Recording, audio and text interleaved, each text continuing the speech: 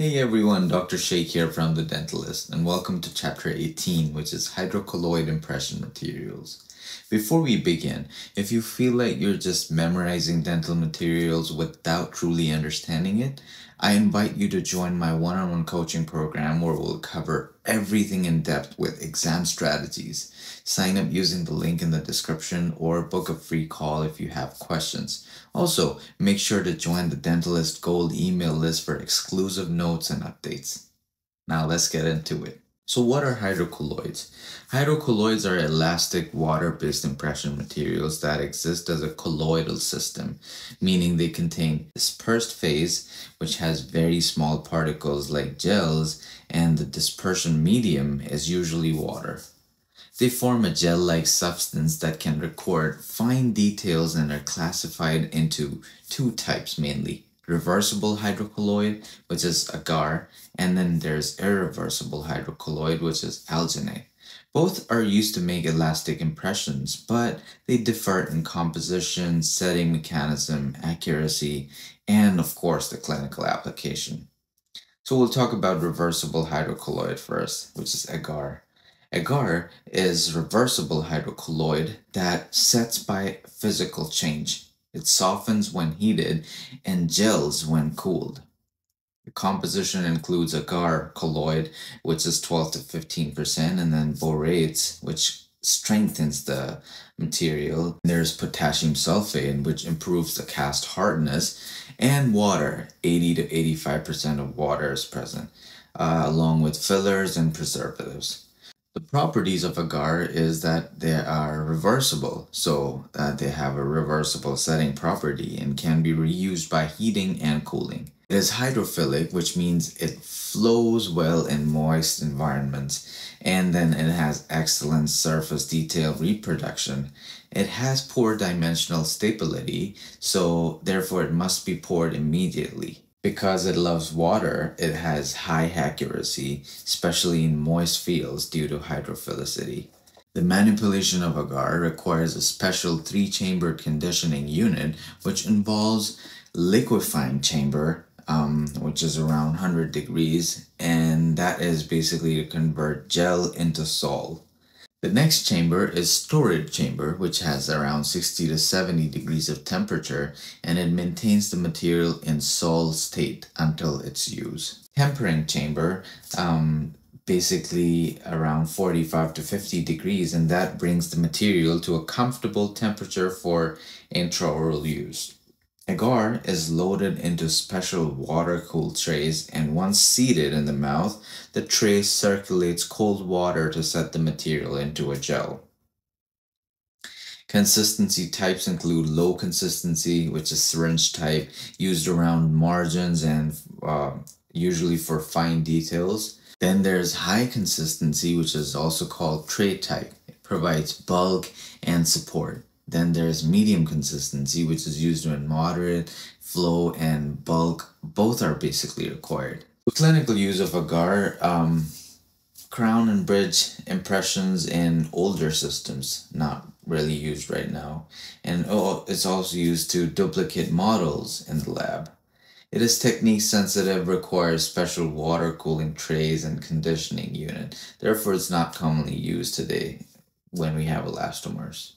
Now, irreversible hydrocolloid, which is alginate, it is basically an irreversible hydrocolloid that sets by chemical reaction, and once set, it cannot revert to sol. The composition, according to our reference book McCabe, includes that alginate has sodium or potassium alginate that forms gel with calcium.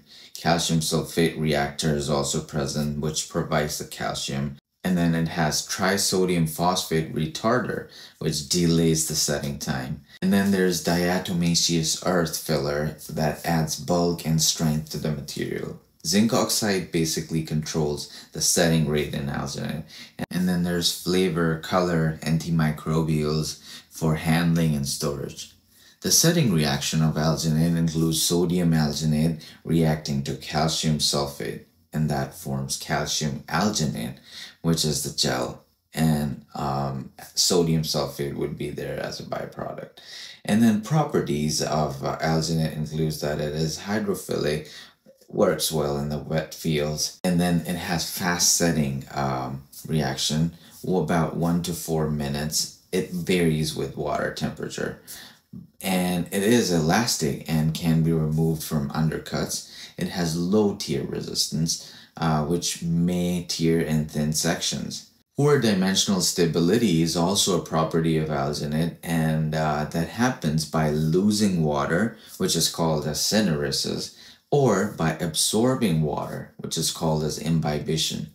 So alginate must be poured within 10 to 15 minutes of the impression taking process. The manipulation tips include use of correct powder-water ratio, and it is supposed to be mixed for 45 to 60 seconds. The tray should be seated in one smooth motion.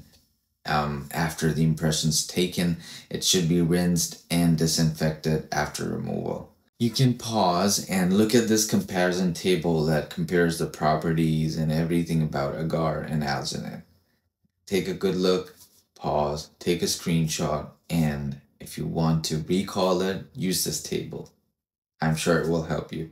Okay, now moving on to the common exam questions. First question would be, what is the setting reaction of alginate? So the setting reaction of alginate is the chemical reaction between sodium alginate and calcium sulfate. Next question is, why must alginate be poured quickly? Because it undergoes syneresis, which is losing water, and imbibition, which is absorbing water. Therefore, it's dimensionally unstable. That's why it needs to be poured quickly. Next question, what equipment is needed for agar manipulation?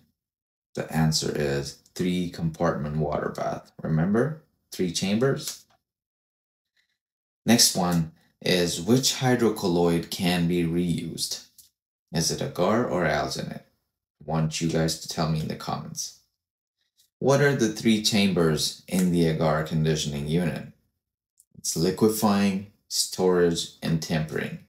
I want you guys to recall the temperatures of each of these chambers and write them down in the comments so that you keep them in your mind.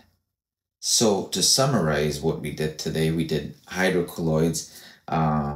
We learned that hydrocolloids are water-based elastic impression materials. Agar is reversible. It requires special equipment and has excellent accuracy. Alginate is irreversible. It is easy to use, ideal for preliminaries, but must be poured quickly. Both are hydrophilic. Remember, both are hydrophilic, but have poor dimensional stability. Agar comes in different consistencies and requires a 3-chambered water bath system. Now, if you want complete mastery of this subject with full explanations and exam strategy, I would love to work with you inside my one-on-one coaching program. Just sign up using the link in the description and I will see you on the other side.